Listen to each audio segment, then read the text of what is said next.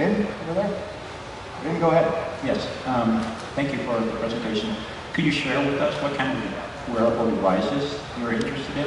It's hard to, it's not your fault, it's a little muffled, so if you speak loudly and clearly so we can hear you. Yes, could you share with us what kind of wearable devices you're interested in? Wearable devices. What kind of wearable devices? Okay, I see. So, at this moment, so we have not specified the target of the wearable device, but we consider that the wearable device must be a part of the end-to-end models. So I think that smartphone may be a core camera device to exchange information with the wearable device, but that the original source of traffic must be the wearable device. It's not the telephone, but it's a kind of a machine. So at this moment, so we have not decided the target of the wearable device, but so I think that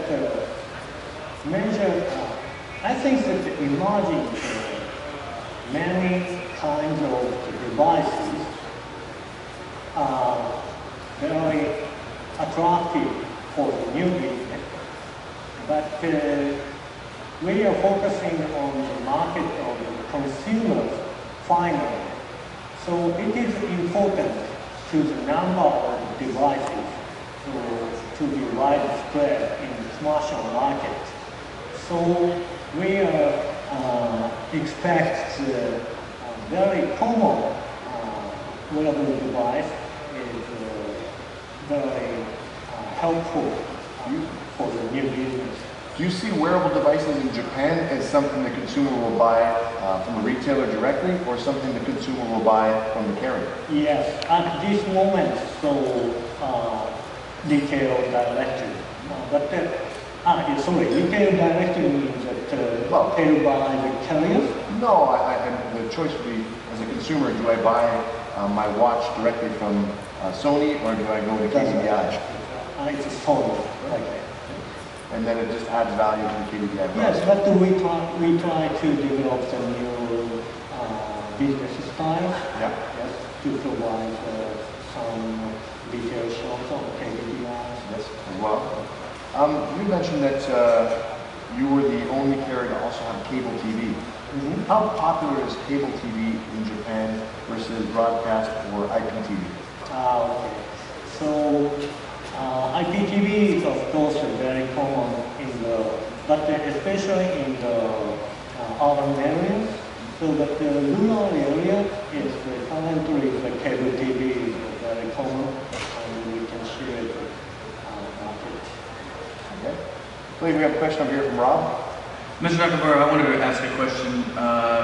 Japan has been on the kind of the cutting edge of so many different mobile services, and Rob, so I apologize again. It's hard for us to hear just because the speaker's going the other way, so you have to slow it down. Sorry. So I was saying that Japan has been a leader in a lot of services on the mobile side, including you had an investment in Greed on the mobile social gaming.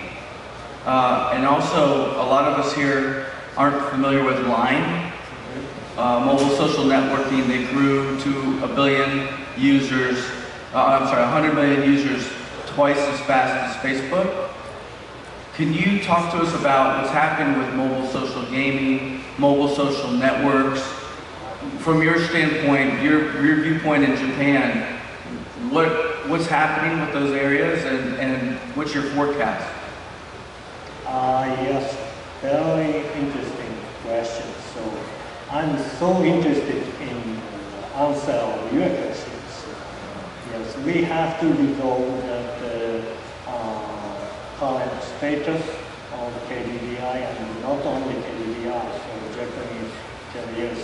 So we need to consider the behavior of the OTT players, and so as you said that new social network games and social network applications are emerging very rapidly, and consumers move from the conventional one to the influence. So I think that, frankly speaking, I don't have a specific answer to your question, but I can see in my understanding, so that the current status of the Japanese users for the SMS is very sensitive to the trend of applications moving. So, and I saw data showing that there's a question, and it might have been even from Flurry or Iran, but sorry, not Flurry, from our friends from Quixie. I think it was Flurry data they were showing. Flurry was showing where do people pay for applications in the world. And the number one region where people are willing to pay for the applications is down in Japan. The US follows a little bit later, and then Europe, and then frankly, it gets pretty sparse. Other parts of the world, people are just trained not to pay. In Japan, your users are trained to pay. Now, mobile games are popular everywhere.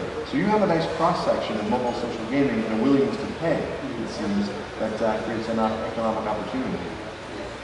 So, yes, I see. Yes, as you say, that's very closely in the Japan market. So I think that the new providers is so attractive in the market. But I think that I'm not sure the answer to the original questions, but I think that such market issues in the SMS and the gaming market, Japanese market, so is very original and sometimes advanced. Yes. Yes. So, and the users are so sensitive to the trend of the market and the new technologies. Eager adopters of technology. That's right. All right, well, thank you very much for your presentation, for speaking with us today, and hopefully you can make some good connections. You know, one last thing I should ask, I know you have some other KDDI staff here. Yeah. Would you introduce this so people know? Oh, yes. A table there, yes. Variety of KDDI staff and yourself. Thanks a lot for joining us, and hopefully you have some good connections. Thank you. Thank you.